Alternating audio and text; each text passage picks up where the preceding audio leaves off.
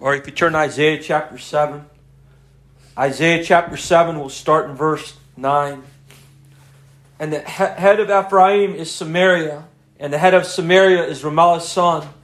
If ye will not believe, surely ye shall not be established. Then in verse 10 it says, Moreover Jehovah spake again unto Ahaz, saying, Ask thee a sign of Jehovah thy God. Ask it either in the depth or in the height above. But Ahaz said, I will not ask, neither will I tempt Jehovah. And he said, Hear ye now, O house of David. Is it a small thing for you to weary men? But will you weary my God also? And he said, Hear ye now, O house of David. Is it a small thing for you to weary men? But will you weary my God also? Therefore Jehovah himself shall give you a sign. Behold, a virgin shall conceive and bear a son, and shall call his name Emmanuel. Butter and honey shall he eat, that he may know to refuse the evil and to choose the good. For before the child shall know to refuse the evil and choose the good, the land that thou borest shall be forsaken of both her kings. Jehovah shall bring upon thee and upon thy people and upon thy fathers' house days that have not come from the day that Ephraim departed from Judah, even the king of Israel. And it shall come to pass in that day that Jehovah shall hiss for the fly that is in the uttermost part of the rivers of Egypt, and for the bead that is in the land of Assyria. And they shall come and shall rest all of them in the desolate valleys and in the holes of the rocks, and upon all thorns and upon all bushes. In the same day shall the Lord shave with a razor that is hired, namely by them beyond the river, by the king of Assyria, the head and the hair of the feet, and it shall also consume the beard. And it shall come to pass in that day that a man shall nourish a young cow and 2 sheep. And it shall come to pass for the abundance of milk that they shall give, he shall eat butter. For butter and honey shall every one eat that is left in the land. And it shall come to pass in that day that every place shall be where there were 1,000 vines, and at 1,000 silverlings it shall be for briars and thorns. With arrows and with bows shall men come thither, because of all the land shall become briars and thorns.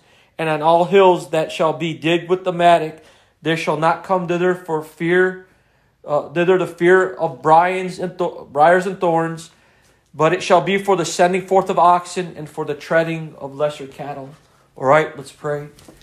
Dear Heavenly Father, Yeshua, Jehovah, we just come to you this afternoon, Yeshua, and I pray you bless this message. I pray you use it for your glory and your kingdom and your power that shall come. And I pray you encourage the saints in thee as we wait for your kingdom, Yah. And for that day, Jehovah, that we are restored back to that land, back to the land of promise given by the oath and affirmation in the covenant, Yeshua. And I pray in thy precious name. So be it. So here in Isaiah chapter 7, we read these verses here a couple of weeks ago in the beginning of July. We began at the end of Isaiah 7 verse 9. It says, If ye will not believe, surely ye shall not be established. This was the establishment of the covenant, and as I've been preaching, was built upon the foundation of repentance from dead works and of faith towards God. If Israel didn't believe, and they didn't, they kept going or falling away from God and coming back, they never got established until a point in time where their kingdom was taken away from them. We keep reading. The original covenant was established upon, again, the same foundation, repentance, and of faith towards Christ. Because Abraham received Christ in the figure when he offered up Isaac, his son. The promises given to Abraham was that he would be a nation or a kingdom, and that his kingdom would be established upon the promised land, and his seed after him would be in the covenant, and God would protect them all their days. And their seed would be in multitude as the stars of heaven and as the sand of the sea. This was given to Abraham through an oath in the hand of the mediator, and that mediator was Christ. This covenant given to Abraham was a foreshadow of the new covenant, which came when the fullness of times came, and the grace that the prophets inquired of and searched diligently should come when Christ came full of grace and truth. In Isaiah chapter 7, verse 10, it says, Moreover, Jehovah spake again unto Ahaz, saying, Ask thee a sign of Jehovah, thy God. Ask it either in the depth or in the height above. What was the sign? In verse 12, Ahaz says he's not going to ask. He doesn't want to tempt Jehovah.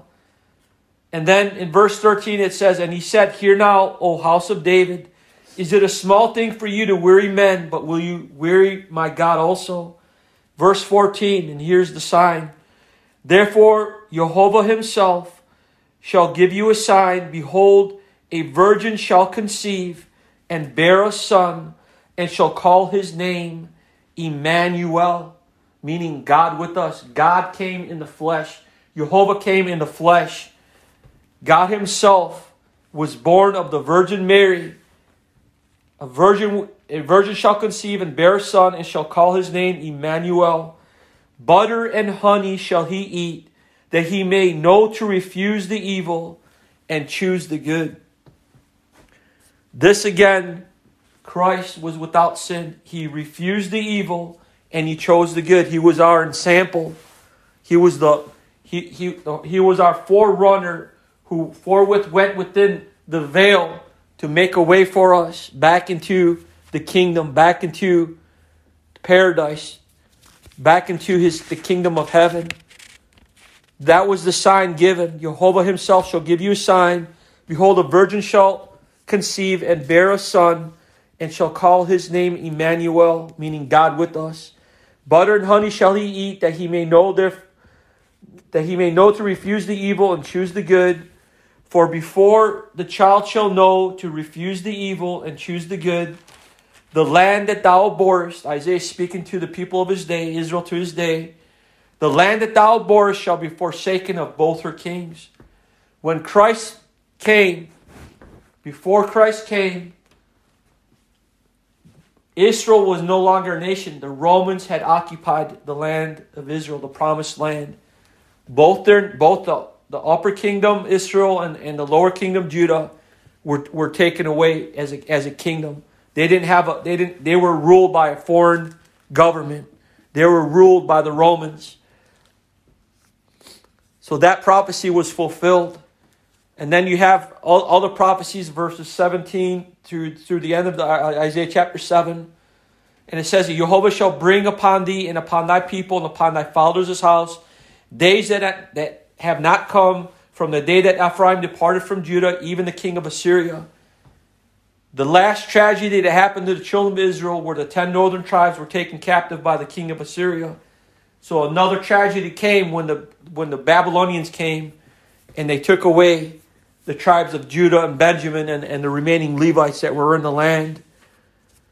The sign was given. Jehovah gave the sign.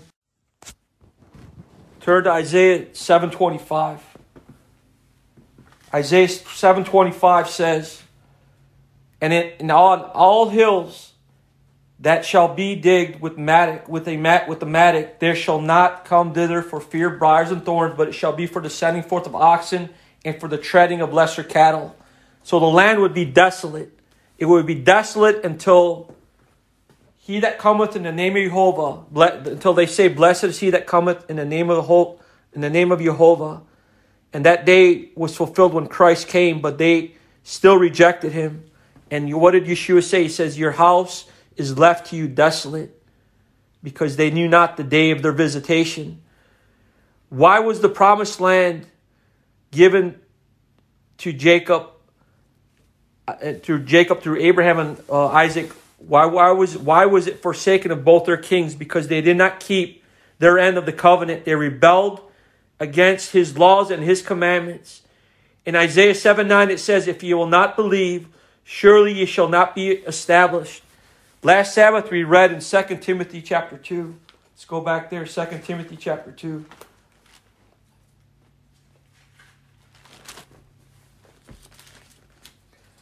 We'll look at verse 19. It says, Nevertheless, the foundation of God standeth sure, having this seal, Jehovah knoweth them that are his, and let everyone that nameth the name of Christ depart from iniquity. There are two parts to this foundation that the Apostle Paul lays down that stands sure, it stands established forever. because it's an established covenant. The O angel ion from the foundation of the world, before the foundation of the world, it's the gospel, the everlasting gospel, the one sacrifice for all time. Nevertheless, the foundation of God stand assured, having this seal. The first part is Jehovah knoweth them that are his. And we'll get into that in a little bit. And let everyone that nameth the name of Christ depart from iniquity. His people that were supposed to refuse the evil and choose the good, unless they kept that part of it, they were not established. And Isaiah 7:22, for butter and honey shall everyone eat that is left in the land. Everyone that's left shall eat the butter and honey. It's a sign of or refusing the evil and choosing the good. Turn to Psalm chapter 45. Here's another prophecy. Remember the sign that was given in Isaiah 7, verse 14. Therefore Jehovah himself shall give you a sign. Behold, a virgin shall conceive and bear a son, and shall call his name Emmanuel. Butter and honey shall he eat, that he may know to refuse the evil and choose the good. In Psalm chapter 45, we'll start in verse 1.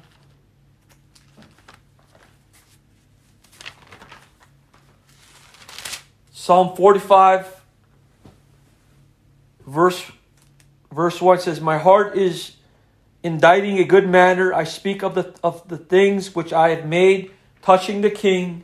My tongue is the pen of a ready writer. Thou art fairer than the children of men. Grace is poured into thy lips. Therefore God hath blessed thee forever. Gird thy sword upon thy thigh, O most mighty, with thy glory and thy majesty. And in thy majesty ride prosperously, because of truth and meekness and righteousness. In thy right hand shall teach thee terrible things. Thine arrows are sharp in the heart of the king's enemies, whereby the people fall under thee. Listen to verse 6. Thy throne, O God, is forever and ever. The scepter of thy kingdom is a right scepter. Yeshua is the king, and he's called, and this prophecy here, King David writes, thy throne, O God, is forever and ever. The scepter of thy kingdom is a right scepter. Turn to Isaiah 45.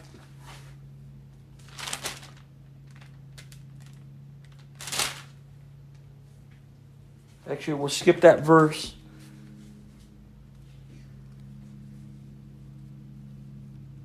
In Isaiah 45, verse 7, we continue. Speaking of Christ, it's a prophecy of Christ. King David writes prophetically, he says, thy throne, O God, is forever and ever. The scepter of thy kingdom is a right scepter. Thou lovest righteousness and hatest wickedness. Therefore God, thy God, hath anointed thee with the oil of gladness above thy fellows. This verse goes along with Isaiah chapter 7, verses 14 and 15. Therefore Jehovah himself shall give you a sign. Behold, a virgin shall conceive and bear a son, and shall call his name Emmanuel, meaning God with us. God himself is going to come, born of the Virgin Mary, like 2,000 years ago when he was born of the Virgin Mary. He was proclaimed the King of Israel. All right? He came unto his own, but his own received him not. But as to many as received him, to them gave he power to become the sons of God.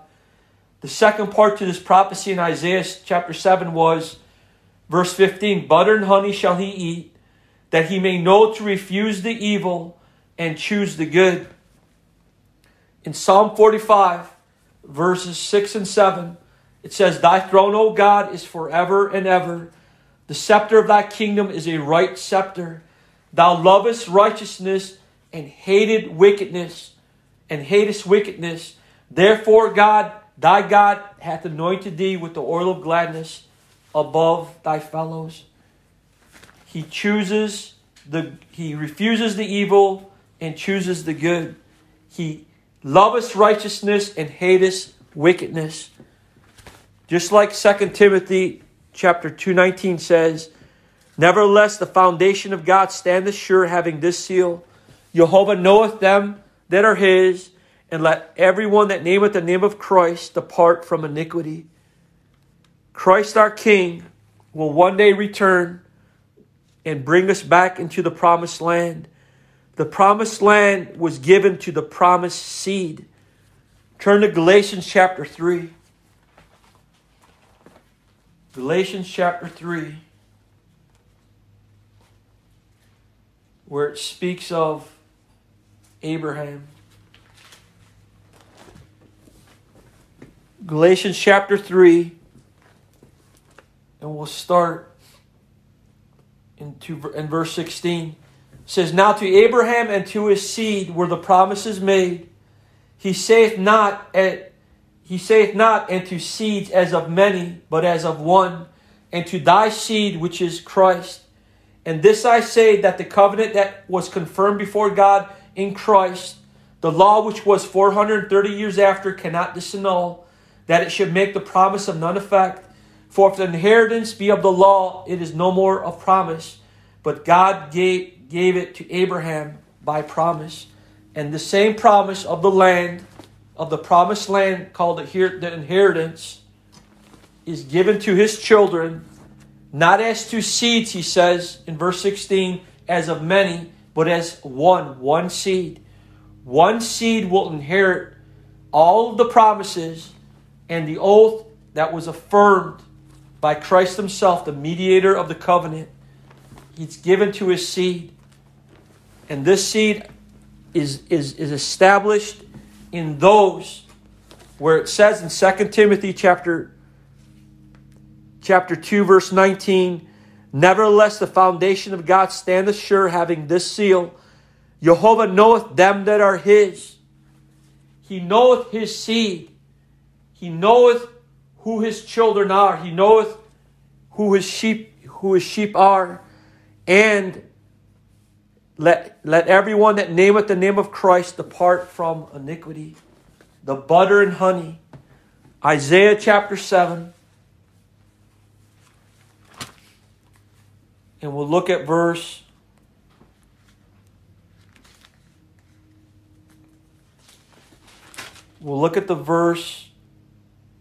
22. It says, and it shall come to pass, for the abundance of milk that they shall give, he shall eat butter. For butter and honey shall everyone eat that is left in the land, the remnant. The promises is given to Abraham's seed and to the remnant of his seed. So Galatians 3:16 speaks of to Abraham's seed, the promise. Turn to Gospel of John chapter 10.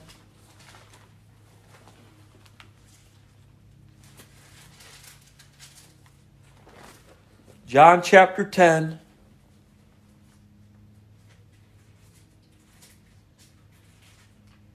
And we'll start in verse 15. It says, as the Father knoweth me, even so know I the Father, and I lay down my life for the sheep. And other sheep I have, which are not of this fold, them also I must bring, and they shall hear my voice, and there shall be one fold and one shepherd. He gathers together in one his elect. Verse 17, therefore doth my Father love me, because I lay down my life, and that I might take it again. No man taketh it from me, but I lay it down of myself. I have power to lay it down, and I have power to take it again. This commandment have I received of my Father. There was a division, therefore, again among the Jews for these sayings. And these people, who call themselves Jews, but are not, are of the synagogue of Satan. Verse 20, it says, and many of them said, he hath the devil, and is mad. Why hear ye him? Others said, these are not the words of him that hath the devil. Can the devil open the eyes of the blind? So Christ says, all the sheep I have that are not of this fold, the ones he's talking to are his true sheep, are those who departed from iniquity, and they love righteousness. They've laid the foundation of repentance from dead works and of faith towards Christ. in the Gospel of John, if we keep reading, it says in verse 22, and it was at Jerusalem, it was at Jerusalem the feast of dedication, and it was winter. And Yeshua walked in the temple in Solomon's porch. Then came the Jews round about him and said unto him, How long dost thou make us to doubt? If thou be the Christ, tell us plainly. Verse 25, Yeshua answered them, I told you, and ye believe not the works that I do in my Father's name. They bear witness of me. But ye believe not, because ye are not of my sheep. He told these Jews, you are not of my sheep, you're not my people. They're imposters, they're Edomites. They're not of the seed of Abraham where the promises were made. To Abraham and to his seed was the promises made. And what was the covenant that was given to Abraham? Walk before me, Abraham, and be ye blameless. Depart from iniquity. Keep my laws and my commandments. This was 400 some years before Moses. What laws is Abraham keeping? He's keeping the eternal law. In the beginning was the Word, and the Word was with God, and the Word was God. Thou lovest righteousness and hatest iniquity. God, even thy God, He came. His name was Christ, Yeshua, Emmanuel, meaning God with us. God Himself gave a sign, a virgin shall conceive and bear a son, and they shall call His name Emmanuel. Here Yeshua is telling these Jews, which at that time they were corrupted, and even today 97% of those that call themselves Jews, I just heard they're not even physically of the seed of the tribe of Judah.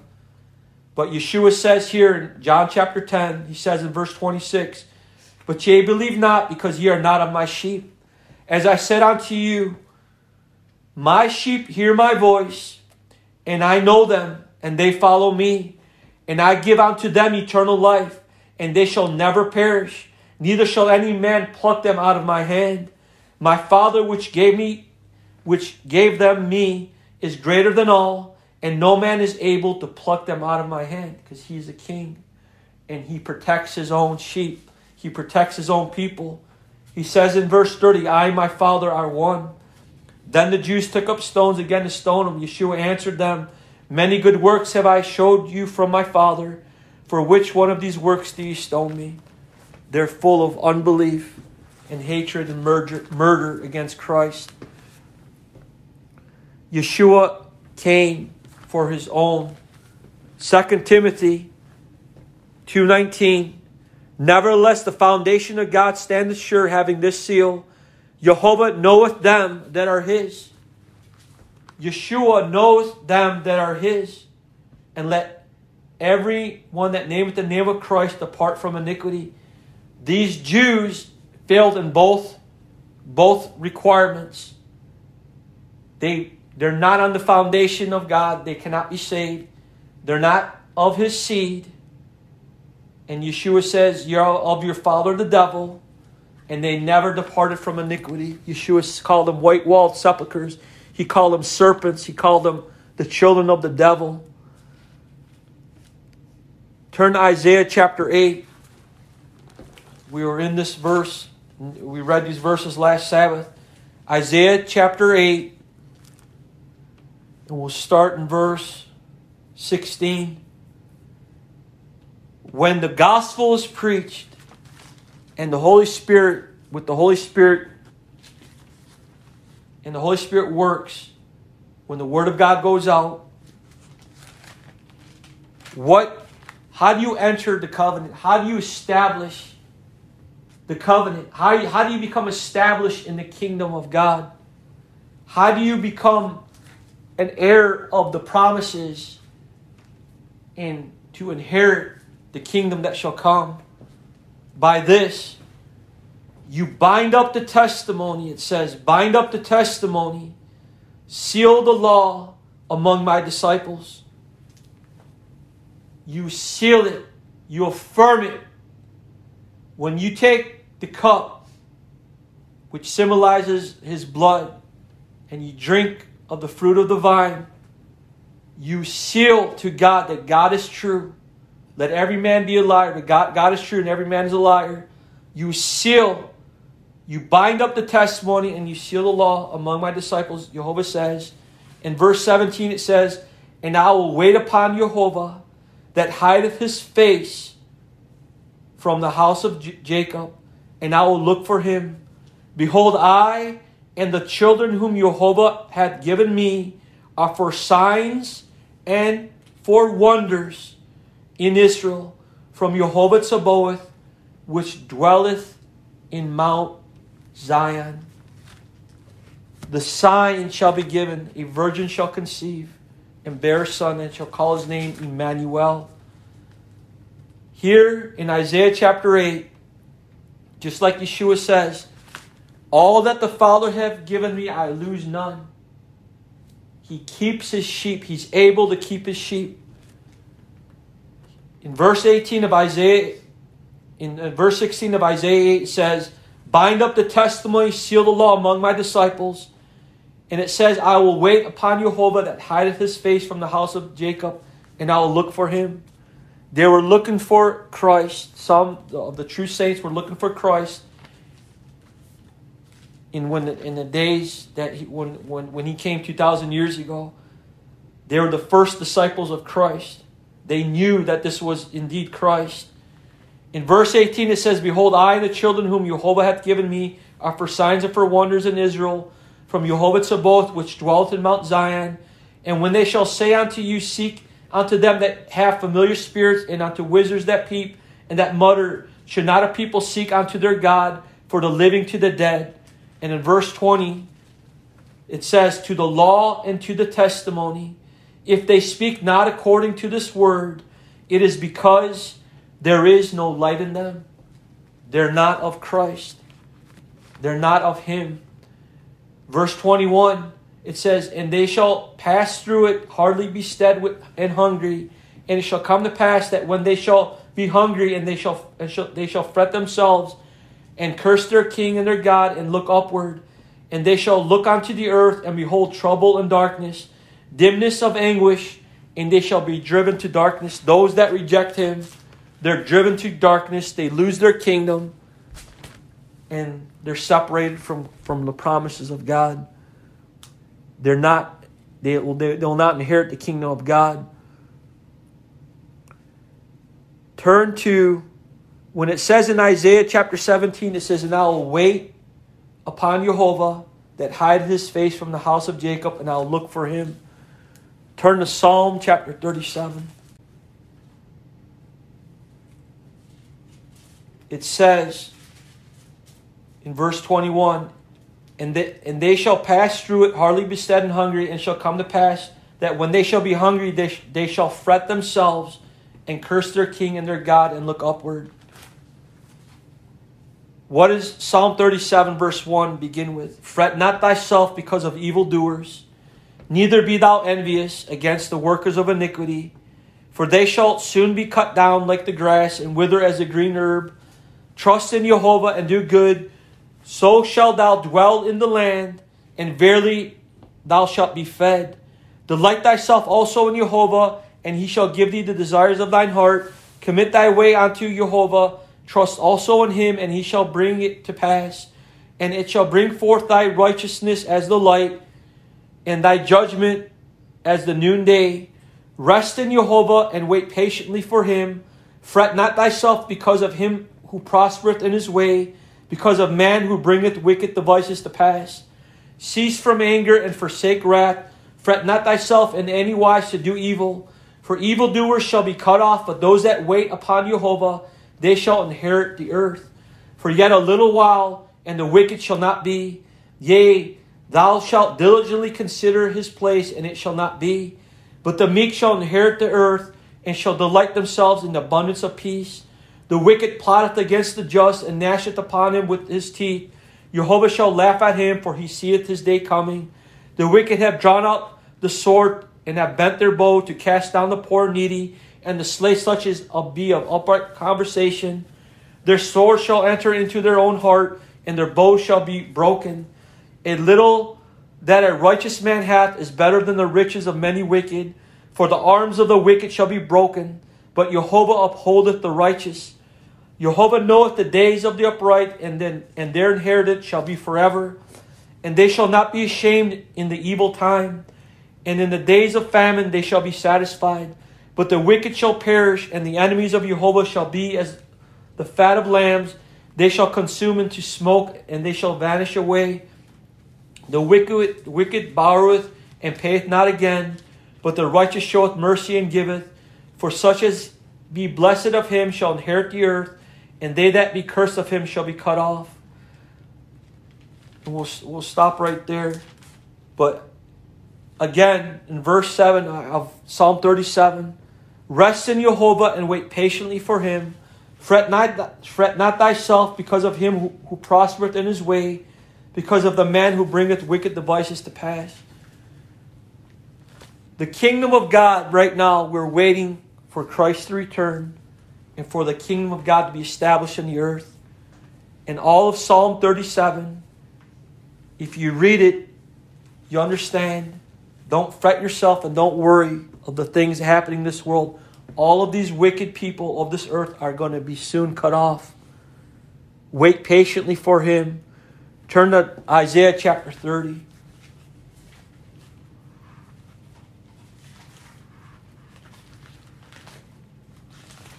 Isaiah chapter 30. And we'll start in verse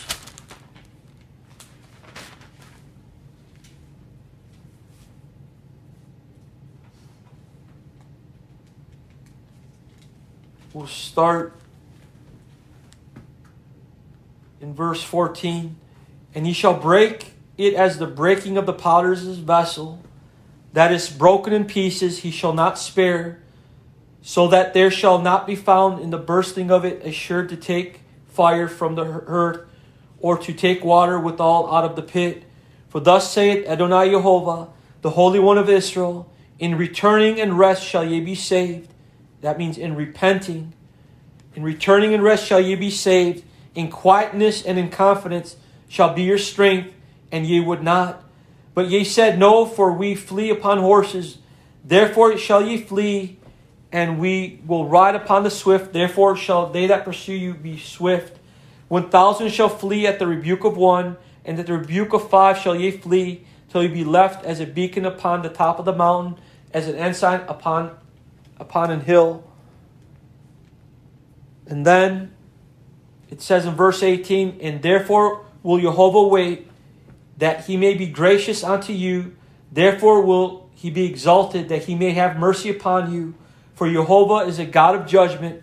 Blessed are all they that wait for him. For the people shall dwell in Zion at Jerusalem. Thou shalt weep no more. He will be very gracious unto thee. At the voice of thy cry, when he shall hear it, he will answer thee. And though Jehovah give you the bread of adversity and the water of affliction, yet shall not thy teachers be removed into a corner any more. But thine eyes shall see thy teachers, and thine ears shall hear a word behind thee, saying, this is the way, walk ye in it. When ye turn to the right hand, and when ye turn to the left. And then he goes on in the rest of the verses in Isaiah chapter 30. Turn to Isaiah chapter 49.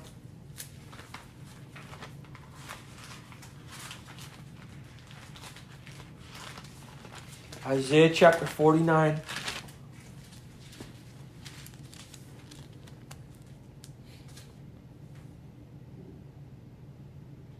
It says in verse 18, lift up thine eyes round about, and behold, all these gather themselves together and come to thee. As I live, saith Jehovah, thou shalt surely clothe thee with them all, as with an ornament, and bind them on thee as a bride doeth. For thy waste in thy desolate places, and the land of thy destruction, shall even now be too narrow by reason of the inhabitants, and they that swallowed thee up shall be far away. Remember, we began in Isaiah chapter 7, and we began, and we read the verse. In verse 16, it says, for before the child shall know to refuse the evil and choose the good, The land that thou bore shall be forsaken of both her kings. It becomes a land of briars and thorns, a land for the oxen, for the treading of the lesser oxen. These are the promises given to his seed, his people, those that have laid the foundation, repentance from dead works, and a faith towards God. Those where the foundation of God standeth sure, having this seal, Jehovah knoweth them that are his, and let him that nameth the name of Christ depart from iniquity. All of these chapters and verses we've read are talking about his remnant, his seed. And here in Isaiah chapter 49, he's saying, lift up thine eyes round about, and behold, all these that gather themselves together and come to thee. Who are these people? It's his true people, the true Israel of God. In verse 20 it says, the children which thou shalt have after thou hast lost the other. Right? The other sheep was lost. The other people were lost because they broke the covenant. Shall say again in thine ears, the place is too strait for me, or it's too little for me. Give place to me that I may dwell.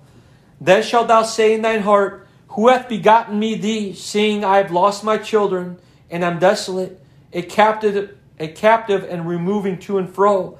And who hath brought up these? Behold, I was left alone. These, where had they been? Thus saith Adonai Jehovah, behold, I will lift up mine hand to the Gentiles, and set up my standard to the people. And they shall bring thy sons in their arms, and thy daughters shall be carried upon their shoulders. And kings shall be thy nursing fathers, and their queens thy nursing mothers. They shall bow down to thee with their face toward the earth, and lick up the dust of thy feet. And thou shalt know that I am Jehovah, for they shall not be ashamed that wait for me. We're waiting for Christ's second return. Turn to 1 Thessalonians chapter 1. Here's an example in the New Testament where we're waiting for Christ. 1 Thessalonians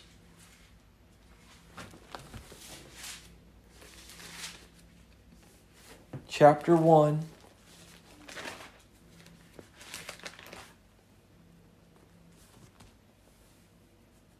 And we'll start in verse 9.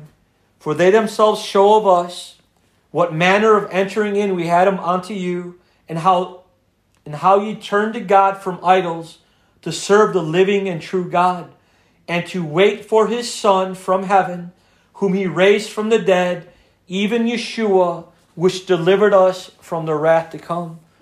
You go read Psalm 37. God's going to do away with the wicked. All that will be remaining is the righteous seed that chooses to do good and hateth the iniquity, to depart from iniquity. When will this happen? It's going to happen soon. We're in the last days. And one of my favorite verses is at the end of the book of Romans. Turn to the book of Romans, chapter 16. And we'll start in verse 17. It says, Now I beseech you, brethren, mark them which cause divisions and offenses, contrary to the doctrine which ye have learned, and avoid them. All right? They preach another gospel. If they preach easy believism, if they preach unto you any other doctrine but the doctrine of Christ, which is Christ in you, the hope of glory, the foundation, repentance from dead works, and a faith towards God, he says, mark them. Separate yourselves from them, because they're trying to mix the seed within God's holy seed. Verse 18, for they that are such serve not our Lord Yeshua Mashiach, but their own belly, and by good words and fair speeches deceive the hearts of the simple. For your obedience is come abroad unto all men. I am glad therefore on your behalf, but yet I would have you wise. Yet I would have you wise unto that which is good, and simple concerning evil. What is God's people? They let everyone that nameth the name of Christ depart from iniquity, and Jehovah knoweth them that are his. In Isaiah chapter 7, verse 22, it says, "And it shall come to pass, for the abundance of milk that they shall give, he shall eat butter.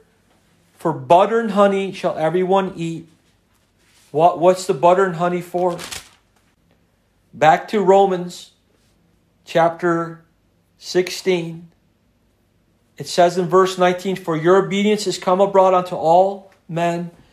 I am glad therefore on your behalf, but yet I would have you wise unto that which is good, and simple concerning evil. And the God of peace shall bruise or crush Satan under your feet shortly. The grace of our Lord Yeshua Mashiach be with you. Amen."